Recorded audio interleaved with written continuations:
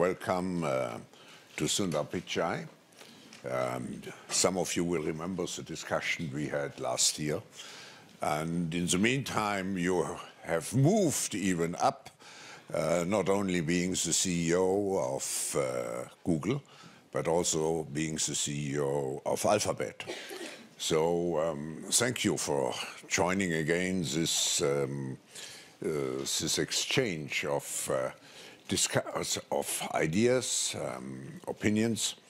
But my first question is, you have called yourself a technology optimist. And we hear a lot sometimes of concerns about technologies. What makes you actually an optimist?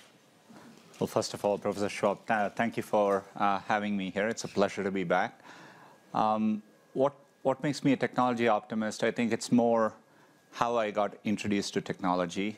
Growing up, I think I had to wait for a long time. I would hear about things, but I had to literally wait before I got my hands on either a telephone or a television. And each thing, when it came into our household, I discreetly remember how it changed our lives. The television allowed me access to world news, football and cricket, which I'm passionate about. So I always had this, first-hand experience of how gaining access to technology changes people's lives. Later on, I was inspired by the One Laptop Per Child project, this goal to give $100 laptops to every child. They quite didn't get there, but I think it was a very inspiring goal and made a lot of progress in the industry. And later, we were able to make progress with Android. Each year, we bring hundreds of millions of people, and they get access to computing for the first time. We do this with low-cost, affordable Chromebooks.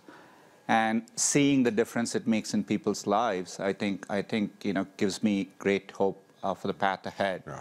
And more recently with AI, just in the last month alone, we have seen how AI can clearly help doctors better detect breast cancer with more accuracy. We just recently launched better rainfall prediction. Over time, AI can play a role in climate change. So when you see these examples firsthand, I'm clear-eyed about the risks with technology, but the biggest risk with AI may be failing to work on it and make more progress with it, because it can impact billions of people. Yeah, but Sundar, you were. If I look what has happened in technology over the last, I would even say 30 years, there was one big breakthrough. It was actually when AlphaGo was beating Lee Sedol. I think we haven't really understood yet the implications of this breakthrough. And now your company, Google, is again at the forefront of another revolution, which may have even more consequences, positive or negative one. It's actually what you just announced in quantum computing. It's a breakthrough, and I have to say it's very difficult to understand. I just know it could have tremendous implications.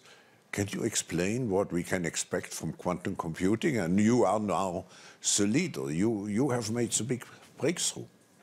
No, it's an extraordinarily important milestone. Last year we achieved something what's known in the field as quantum supremacy. It is when you can take quantum computers and they can do something which classical computers cannot.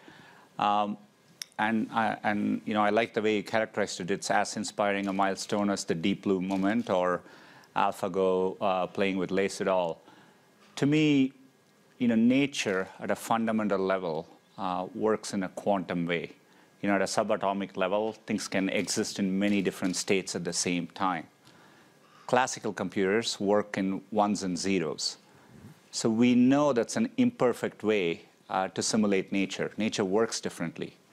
So what's exciting about quantum computing and why we are so excited about the possibilities is it'll allow us to understand the world in a deeper way. We can simulate nature better. So that means simulating molecular structures. So maybe we can discover better drugs. Mm-hmm. Understanding climate in a deeper way so that we can predict weather patterns and tackle climate change. We can design better batteries. nitrogen fixation, which is the process by which we make the world's fertilizers, accounts for 2% of carbon emissions. And the process hasn't changed in a long time because it's very complicated. Quantum computers one day allows us the hope that we can make that process more efficient. So it's very profound. We've all been dealing in technology with the end of Moore's law. It's really revolutionized the past 40 years, but it's leveled off. So when I look at the future and say, how do we drive improvements, quantum would be one of the tools in our arsenal by which we can keep something like Moore's law continuing to evolve. So the potential is huge, and we'll have challenges. In a 5 to 10 year time frame, quantum computing will break encryption as we know it today. But we can work around it. We need to do quantum encryption. So there are challenges, as always, with any evolving technology. But I think the combination of AI and quantum will help us tackle some of the biggest problems we see. And you add also, to a certain extent, genetics. I mean, I think quantum computing and biology will one of the biggest potential. Will have a great potential, positive and negative one. The positive one, as you're saying rightly, is to simulate molecules, protein folding, etc. It's very, very complex today. We cannot do it with classical computers. So with quantum computers, we can.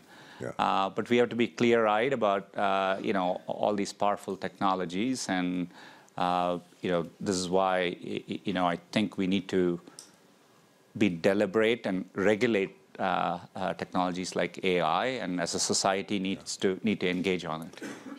But that leads me to the next question, actually, because in an editorial in Financial Times, which I read just before the annual meeting, you stated, and I quote, Google's role starts with recognizing the need for a principled and regulated approach for applying artificial intelligence. What does it really mean? I've said this before. AI is one of the most profound things we are working on as humanity. It's more profound than fire or electricity or any of the other bigger things we have worked on. It has tremendous positive sides to it, but it has real negative consequences. When you think about technologies like facial recognition, it can be used to benefit. It can be used to find missing people, but it can be used for mass surveillance. And as democratic countries with a shared set of values, we need to build on those values and make sure when we approach AI, we are doing it in a way that serves society. And that means making sure AI doesn't have bias, that we build and test it for safety. We make sure that there is human agency, that it's ultimately accountable to people. About 18 months ago, we published a set of principles under which we would develop AI as Google. But it's been very encouraging to see the European Commission has identified AI and sustainability as their top priorities. And US put out a set of principles last week, and be it the OECD or G20, they're talking about this, which I think is very, very encouraging. And I think we need a common framework by which we approach AI. Are you satisfied with those frameworks you said, which have been developed until now? I mean, you referred to the OECD framework, G20 framework. It's an early start. But I'm very encouraged that they have a lot of commonality, and that's because they are rooted in common human values. So I think it's a great start, but we need to get more specific and evolve it significantly. I think the European Commission is working on a white paper around AI, and I think that's an important first step, and we all need to engage. As a company, we are committed to engaging in the process, but it's going to need everyone from around the world.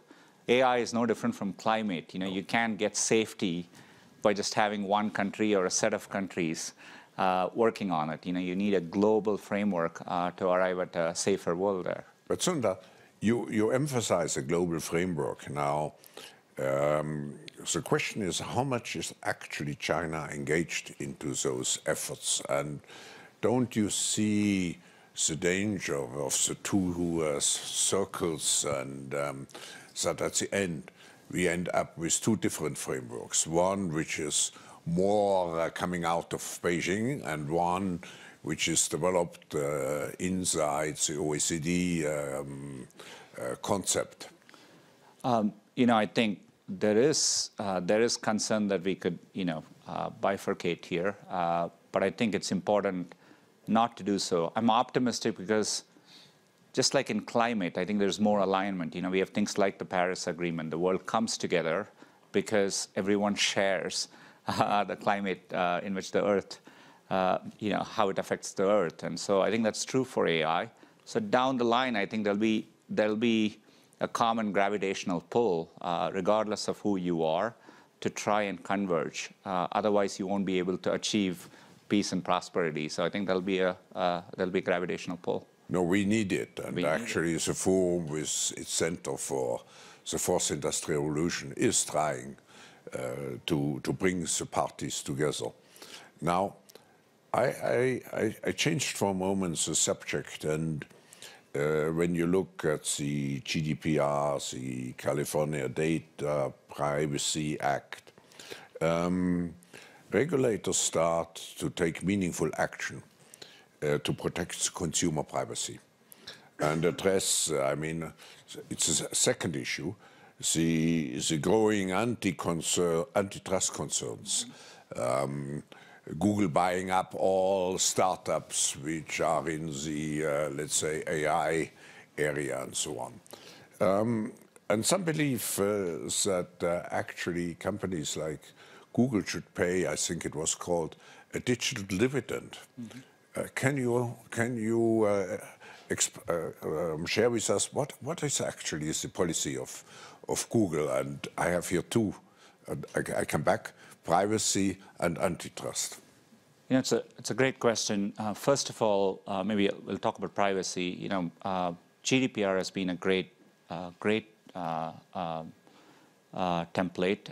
I think it gives a standardized privacy framework, and often when we are in other countries and when they are thinking about privacy regulation, we point to GDPR as a template. I'm glad Europe took the lead on it, and I think that gives a good framework for all of us to work on. For us, privacy is at the heart of what we do. Users come to Google at very important moments, ask us questions. We deal with people's sensitive information in Gmail, Google Photos, and so on. And so we have to earn that trust. And today we do it by giving them control and transparency and choice around it. Mm-hmm. And over time, I think AI actually allows us to do this better. We can do more for our users. Most of the data today we deal with is to help users with their information needs. And we can do that with less data over time. And it's counterintuitive. But last year, for example, if you use Google's keyboard, we actually now learn what to suggest, but we don't send the raw data back. We only compute our models, and the data stays on the phones. So over time, I think we can do more things on device. We can use AI to actually preserve privacy as we improve user experiences. And I do think it's important that products need to work for everyone. It's a foundational principle. So today, if you take a product like YouTube, we allow users to pay for it and get it in an ad-free basis, or you have an ad-supported product. It's what allows us to take information and provide many services to billions of people around the world. And privacy cannot be a luxury good. We need to make sure we develop services in a way that works for everyone, but puts them first and is privacy enhancing. And that's the journey we are all on. But ultimately, it's up to users to choose. On your second question, I think with our scale, rightfully comes scrutiny. You're right, we have bought startups, but as a company, we invest every single year in hundreds of startups through our venture arms. We support entrepreneurs and incubators around the world. Through our Grow with Google program, we are trying to digitally skill millions of people. In Europe alone, we have skilled over 5 million Europeans. So with scale comes the chance to work on things, take a long-term view on important technologies like AI and quantum computing. And so, that it gives us a chance to do that. But ultimately, we have to do it all in a way that works for society. That's the real test. And society has to judge whether what we are doing is beneficial. And, we want to engage constructively in the process and earn our right to do that. But we aren't building up scale for scale's sake. We are trying to do important things for our users. I'm sure. Let's integrate the audience for a moment, and even if we don't have a microphone, just speak loud. I'm sure there might be a follow-up, if you don't mind. Please, yeah. Let's see anybody who, and we stick to the question of privacy or antitrust, please, at the moment. Do you want? Sure. Yeah. Hi, Sundar. My name is Samar Sekka. I'm from the Global Shapers community from India. First of all, I'm a huge admirer and a tech enthusiast myself. I wanted to ask you, India is in right now, it's a huge market for you. Your program on the next billion users is aimed at India. India is right now in the middle of a data protection bill, which has seen a lot of changes over the last year. It was first seen as very restrictive to global multinationals like Google and other big tech companies. Now that it is being debated, India, the government has eased some of those regulations. At either of these points, Google has not actively lobbied or fought this bill. They have said that we'll comply with what the government says. What is your view on it? Because you're one of the few CEOs, unlike I think many of your counterparts, who takes a balanced view, saying that there are risks, but there are also benefits. CEOs generally come out on either end of that spectrum. What would you like to see come out of the data protection bill, where the next billion users in India could benefit, but Google could also sort of move towards its vision? I would just enlarge your question and not related to India, but to what. So the question would be, if you would design, from your point of view, an ideal data protection bill, how would it look like? It's a great question. We are in the World Economic Forum. We bring people together. That's what the internet is all about. The value of internet comes in connecting the world. And to do that, you need a free, open internet to work. At the same time, and I see it's not just in India, as Professor Schwab mentioned. It's a big topic in Europe and all other countries around the world. Politicians, rightfully, they are charged with protecting their citizens, and as part of that, data sovereignty is an important topic as well. But it is inherently a balance, right? And I think countries need to focus on the highest risk areas and maybe add protections around it. But you want to, help preserve a common internet. Even in India, for example, if you take a product like YouTube, many creators in India, more than 50% of their views come from outside of India. The internet is essentially an export product. You can build a service, regardless of where you build it, you can reach people around the world. That's what's great about the digital economy. It creates new opportunities. And so that's the balance countries have to strike. But I think, I think there are good regulations. GDPR is a good framework as we think about how you can protect privacy for your users, for your citizens. Doesn't always mean data has to be siloed in a particular way. And I think we need to evolve those frameworks carefully. Any other comments? Let me see.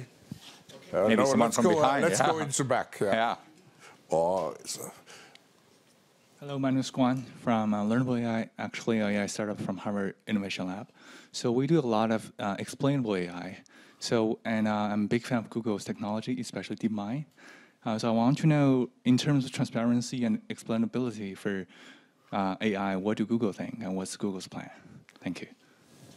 Such a great question. One of our AI principles is that AI is ultimately accountable to humans, and to do that well, explainability is a big part of it. Now, you can imagine a self-driving car making a decision and us being able to explain. I think it's worth remembering humans can't always explain how we make our decisions.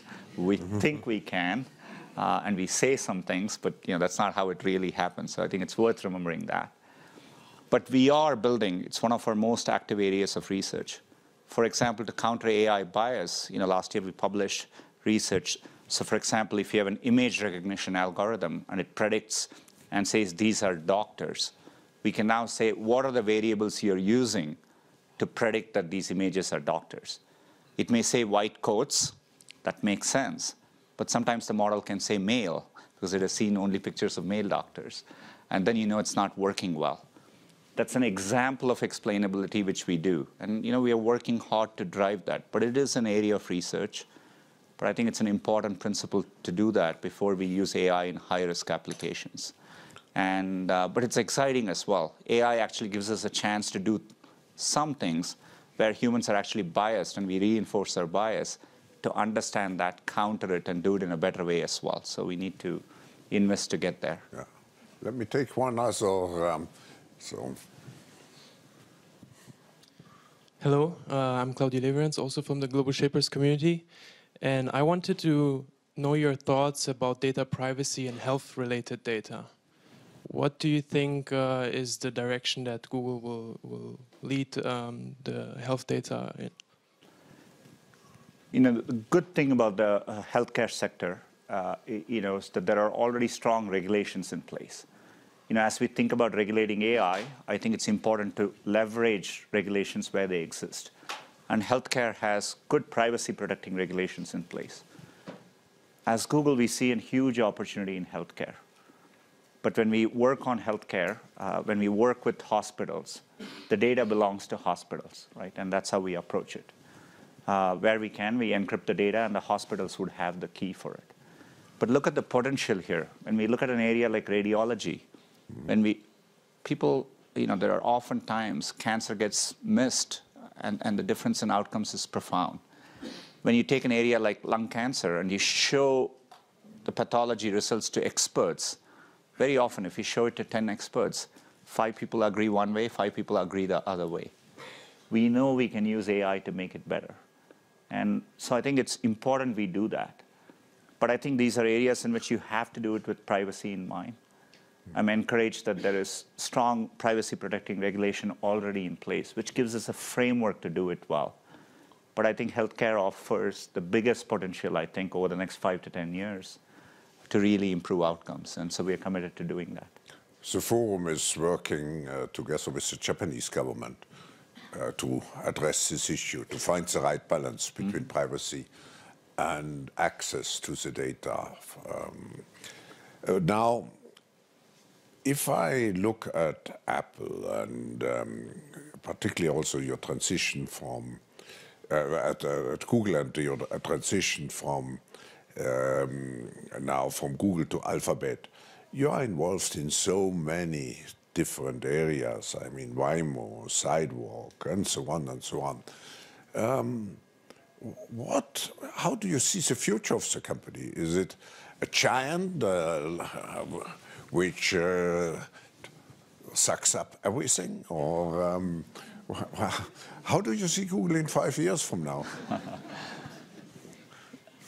Look, we know we will do well only if others do well along with us. That's how Google works. Today, through search, we help users reach information they want, including businesses, and businesses grow along with search. In the US alone last year, we created $335 billion of economic opportunity, and that's true in every country around the world. We think with Alphabet there is a real chance to take a long-term view and work on technology which can improve people's lives. But we won't do it alone. In many of the other bets which we are working on, where we can, we take outside investments. Yeah. These companies are independent, so you can imagine we'll do it in partnerships with the other companies. And Alphabet gives us the flexibility to have different structures for different areas in the way we need them to. If it's healthcare, we can deeply partner with other companies. Today, we partner with the leading healthcare companies as we work on these efforts. So we understand for Alphabet to do well, we inherently need to do it in a way that works with other companies, creates an ecosystem around it. This is why last year, just through our venture arm, we invested in over 100 companies. We are just investors in these companies, and they're going to be independent companies. We want them to thrive and succeed. And so, that's the way we think about it. But I think it gives us a real chance to take a long-term view, be it self-driving cars or AI, and approach it with a long-term view in mind. So now, one last question. You are now at the top of one of the 3 or 4, whatever you say, not only most valuable companies, but most powerful companies. You said you are an optimist. When you wake up at night, and you cannot sleep anymore, what worries you at that time? You were pretty insightful. When you wake up at night, that is literally true. Yeah, I do wake up at night.